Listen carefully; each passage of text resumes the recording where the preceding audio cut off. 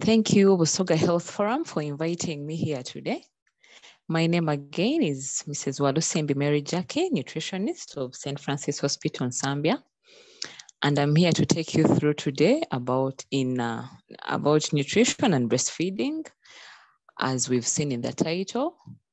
So I'm going to start off right away. Let's go to the next slide, please.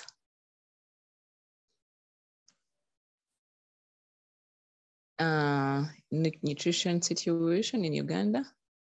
Yes, nutrition situation in Uganda. So we say that the Uganda Demographic Health Survey is carried out after 5 years to obtain information on the health status of the population, according to UDHS 2016. So that's after 5 years. So we are still using the one for 2016. And according to the UDHS 2016, what they found in infant and young child nutrition is as follows. 9.6% of all babies are born with a low birth weight. And to say that nutrition plays a very important role in contributing to the weight of the child, yes. Then children 6 to 59 months, 29% of these children were stunted. That's low height for age, meaning their height was not enough for their age. 11% were underweight, that's low weight for age. 4% wasted, that's low weight for height. And only 66% of children under 5 years, at that time were initiated on breastfeeding within the first hour of life. And then only 66% of children were exclusively breastfed. And we see that these percentages are very low. We aim for at least 100%, at least 90%. So let's go to the next slide. Then 53% of children under 5 were anemic. And we also noticed that anemia, there is iron deficiency anemia, and iron, we have food sources of iron. So iron can be gotten from food, that's nutrition. Then maternal nutrition, still from the UDHS for 2016, what they got from maternal nutrition, 9% of women 15 to 49 years were thin. And if a woman is thin and they get pregnant, it might contribute to low birth weight for the child. Then women who are overweight and obese increased from 17% to 24%. We see that overweight and obesity in women, or in, let me say, pregnant women, as I'm talking about maternal nutrition here, in pregnant women, it could lead to things like gestational diabetes, and this can affect the growing baby too in the womb. Then 32% of women 15 to 49 years were anemic. Still, that is a sign of poor nutrition somewhere in these women. Next slide. Then importance of nutrition. So as we're here talk about nutrition and breastfeeding, we say, why is nutrition important in our day-to-day lives? Adequate nutrition is required for, first of all, why do we need adequate nutrition? For developing, for growing, for maintaining, replacing and repairing cells and tissues. Developing, growing, that is when you look at proteins in our bodies, proteins are body building foods. They help in developing us, growing, repairing of worn out body cells and tissues. That's adequate nutrition. Then it's still required for resisting, fighting infection, recovering from illness. As we here talk about breastfeeding mostly, we see that when a child is breastfed, when a child breastfeeds more, they build, the breast milk helps them build their immunity. The antibodies in breast milk help them build their immunity. So that helps them fight off infection and recover from illnesses very fast. Adequate nutrition too is required for producing energy, warmth, movement, and work. Here we see that if you're not eating food, you won't have energy. We need energy to do different activities, and then warmth too, movement and work. Adequate nutrition is required too for carrying out chemical processes in the body, such as digestion. Digestion can take place when your nutrition is bad, when you're not eating good for your body, yes. Then still on under importance of nutrition, we look at poor nutrition. Poor nutrition increases our risk of deficient growth and development. Let me give an example of in, let me say, low proteins in children who are not taking enough bodybuilding foods. You find most of them with brown hair, brown silky hair, that is deficient growth. The hair is not growing properly. And then there is the delayed milestones at times, deficient development because of the poor nutrition, yes. Then pollution to increase the risk of illness and infection. In that if you don't eat according to what your body needs, you could easily get sick or get infections. It increases the risk of death, decreased ability to work, learn and perform in school. We say that if you're not eating, just like let me say if someone is fasting, their energy levels are low. So it decreases your ability to work, learn and perform in school.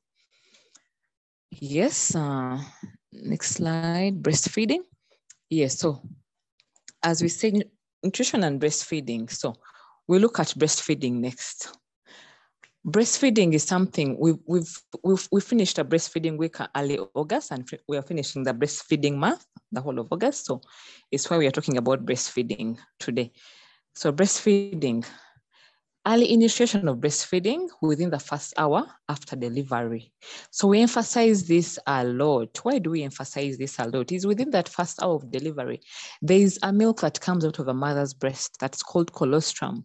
That milk is very nutritious for the baby. And when the baby misses it, it's not good for the baby.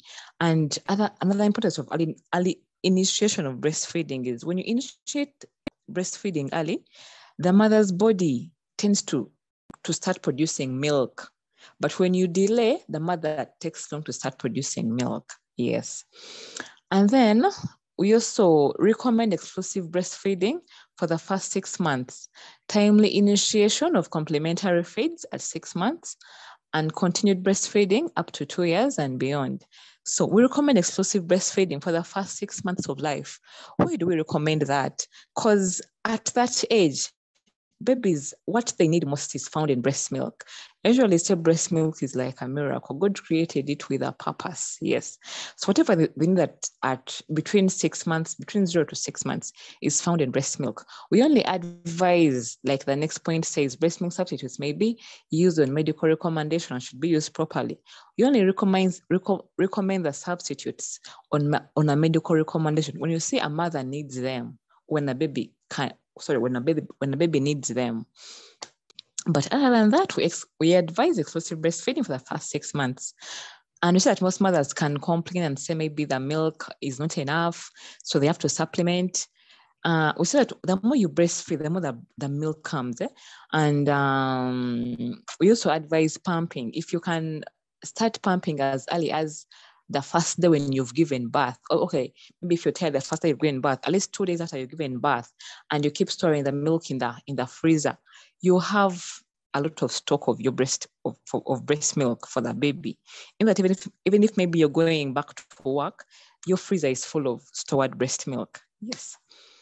And then we advise timely initiation of complementary feeds at 6 months and continue breastfeeding up to 2 years and beyond. Where we advise timely initiation of complementary feeds at 6 months is at 6 months, these babies' bodies need more nutrients than what they're getting in from breast milk. So it's why we advise at 6 months. However much maybe your baby is very fat, is big enough, please start complementary feeding, because the baby, if he's not started on complementary feeding, they are going to start cutting weight and going backwards because their body now needs more than what they can get from breast milk. Then teach mothers how to express milk and cup feed if baby is unable to breastfeed. So we advise health professionals, most of them know how to express breast milk. You teach mothers how to hand express breast milk because not all the mothers can afford the breast milk pumps. So you teach them how to hand express breast milk using their hand. And cup feed. We advise cup feeding a lot because the bottles tend to introduce infections into the babies due to poor hygiene. Yes. Next slide, please. Importance of breastfeeding, yes. So children who are breastfed for longer periods have lower rates of infectious disease and death than children who are breastfed for shorter periods or who are not breastfed at all. So we've noticed this from different research done in the world. Children who are breastfed for longer periods of time have lower rates of infectious disease because breast milk has antibodies that build up the baby's immunity. Yes, so we advise breastfeeding. It's better than cow's milk, better than the other substitutes. Yes. Longer periods of breastfeeding are associated with a reduction in a child's risk of being overweight and obese. This is usually seen in adulthood, that children who breastfeed for a longer time have a lower risk of developing things like diabetes in adulthood too, or getting obese. Yes. Towards the end of the year, they will arrange it. And then breastfeeding could protect you from breast cancer, diabetes, and ovarian cancer. Now, this is for the mother.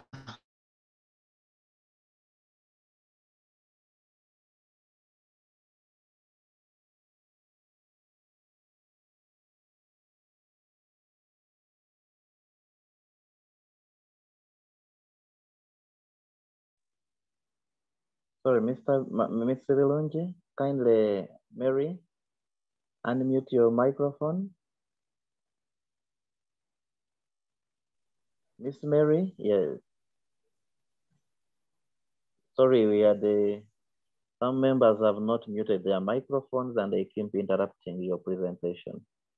We ask you all members, please, when you join in, mute your microphone to avoid interrupting the discussion. Miss Mary, can you continue, please?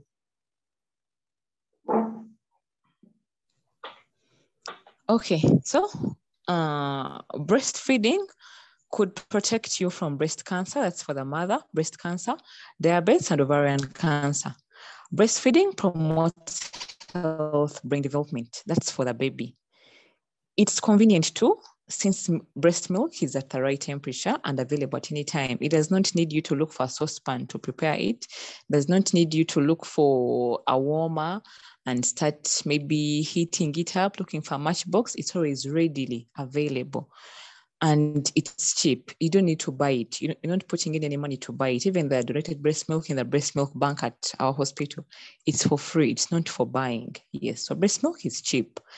And then we also say that breastfeeding strengthens the bond between the mother and the baby, because the baby gets to know, this is my mother, and yes. So the next slide, please. What to eat when breastfeeding. So this is for the mothers. What to eat when breastfeeding? Because many ask, what should I eat? What should I not eat? So that picture there is just to show you that what you should eat a variety. There is fish, there are bananas, there is a guava, there are bell peppers, there's bread, there's an orange. So you eat a variety of foods, as I'm going to explain in the next slide. Next slide, please. So what to eat when breastfeeding? At a glance, eat a well-balanced diet that includes plenty of fiber from whole grain bread, nuts, pulses, fruits, and vegetables. Why eat a diet rich in fiber? Fiber helps with any constipation problems, because we say that most pregnant women and all lactating mothers have a problem of constipation. So fiber helps to fight off constipation. And fiber also helps, let me say, in mothers who have had gestational diabetes and is still going on even after giving birth. Fiber helps to control glucose release into your bloodstream. So it helps to manage your glucose levels in the body. Then proteins, what you should eat. Proteins, examples of proteins, we have lean meat. We advise lean meat, not fatty meat. Chicken, fish, eggs, nuts, pulses, those are beans and lentils. These foods are a good source of iron. And we say that, what does iron do in our bodies? Iron helps in blood formation. As a mother, as a woman is pregnant, as a woman gives birth, their iron needs increase during pregnancy and even after giving birth, because they are sharing their blood with someone else.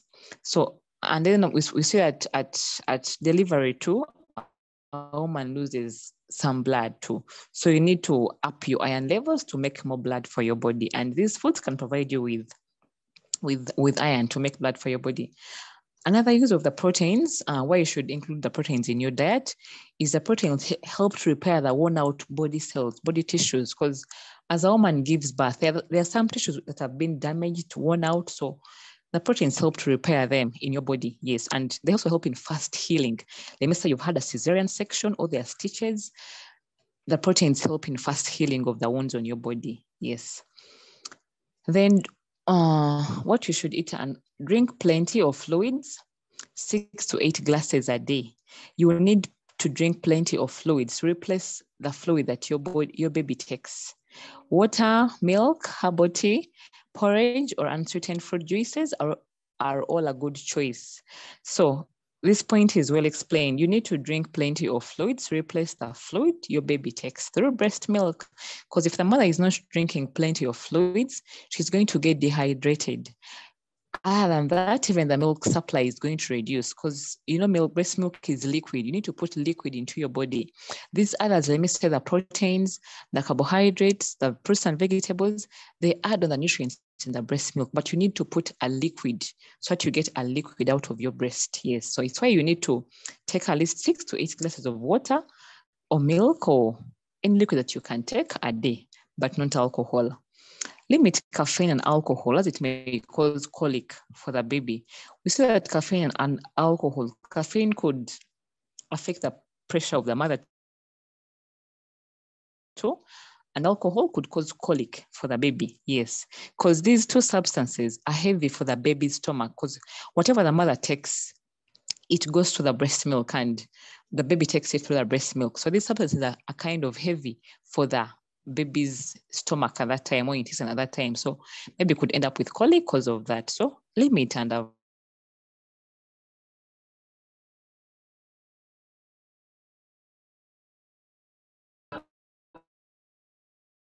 alcohol and caffeine. But you're breastfeeding, by the way. But it's a good varied diet. Breastfeeding moms require an extra 450 calories a day. But that doesn't mean overdosing on empty calories from sugar or refined carbohydrates. So here I say breastfeeding mothers require an extra 450 calories a day, but not overdosing on empty calories. So if you require more calories, don't go and eat chapati and eat mandazi and eat sweets and eat biscuits because you want to get more calories. Opt for the healthier sources of calories in our diet. A balanced health diet will help you and your little one get all the vitamins, proteins, minerals, and calories that you need without adding excess weight. Yes. But if you do snacking, the unhealthy snacks, you're going to add excess weight. Then, so some will ask you, how do I ensure a balanced diet? We have the 5-finger model in nutrition. The thumb, as you see in the picture, the thumb represents carbohydrates. Those are what we call food on the plate, or in Uganda, emeri, food on the plate.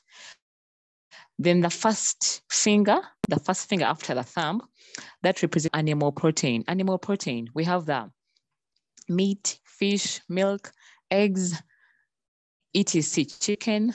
Then the third finger represents plant protein. Plant protein is where we have the nuts, the beans, the peas, soya, etc. The fourth finger is vegetables. The fifth finger are fruits. So most people confuse protein and carbohydrate. What you should know is carbohydrate in our normal language is yemere. Protein yemva. Vegetable invendira. So that is, let me say, don't put, because you find most people having carbohydrate on the plate, maybe with a vegetable, and there are no proteins. Make sure each and every finger there is present. And some usually put maybe animal protein only and forget plant protein. For pregnant and for lactating women who are breastfeeding, we advise to put at least both of them, a plant and animal protein, because your body needs a lot to add what it has lost through pregnancy, giving birth, and yes, lactation. Yes. So that's the 5-finger model that you can use to ensure a balanced diet on your plate. Next slide, please. So what may affect breast milk supply? Breast milk supply. What affects breast milk supply? Point number 1, Good attachment is one of the keys to successful breastfeeding. The way you attach the baby on the breast, we advise when you're putting the baby on the breast, if I could maybe just show you physically, although I didn't put a picture here, sorry about that.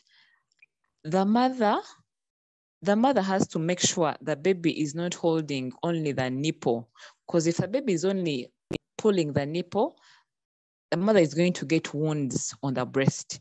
You make sure the areola, the black part of the breast, is also inside the baby's mouth. And then the mother's hand, this other hand, is under the baby's bum for support of the baby. Then the mother is advised to sit straight. Preferably, if you can get a chair that is straight, don't slant, or maybe you can put a pillow behind whereby or don't lean forward, whereby you're bringing your breast to the baby. You bring the baby to the breast, but don't bring the breast to the baby, because when you bring the breast to the baby, your back is going to end up paining and you get tired of breastfeeding. You sit straight and then bring the baby to the breast. Yes. So that's good attachment. It's one of the keys to successful breastfeeding. So that mother is not tired of breastfeeding because of the back pains and what.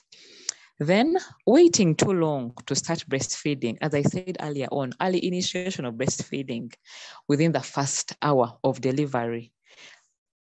If you wait too long to start breastfeeding, the body takes long to know that someone has come on earth and they need breast milk. So it affects the supply, the breast milk supply. Yes. So it's why we advise all health workers, mostly the midwives who are there in the delivery, in the labor wards, to ensure early initiation of breastfeeding of those newborns within the first hour of birth. Yes. They're not breastfeeding often enough. That is also a problem, because we say that breasts operate on supply and demand. As the next point says, they operate on supply and demand. The more you empty the breast, the more milk is produced. And we say that there is more science to this. There is that hormone oxytocin that is stimulated to produce breast milk.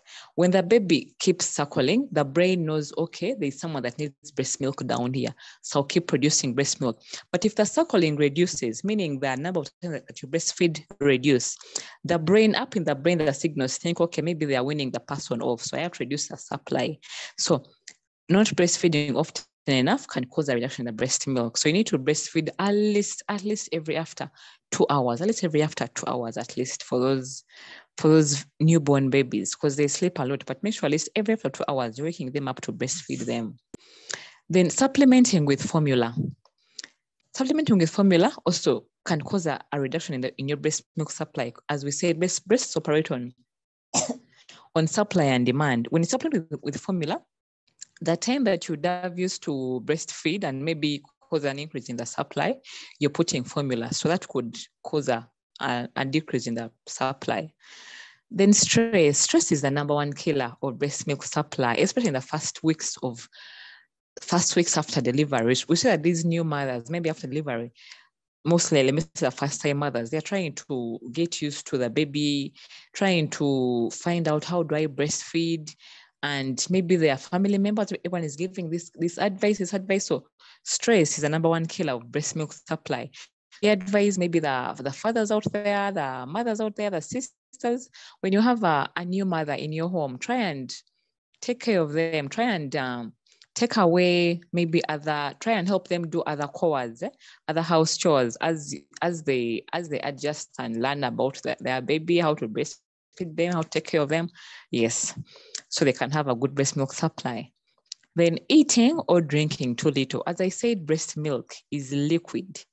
If you don't put liquid into your body, maybe if you wake up and eat cassava and an egg, a boiled egg and a banana, that is okay for nutrients, but you need to put liquid, because breast milk is a liquid.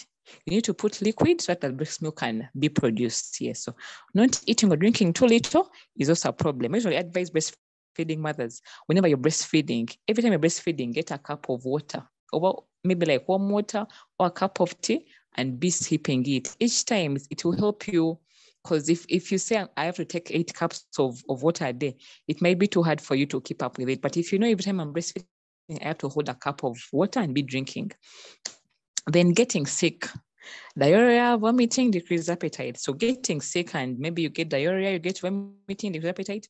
This could affect your breast milk supply, because there we say it could lead to dehydration and you're losing fluid from your body. Still, same with vomiting and decreased appetite.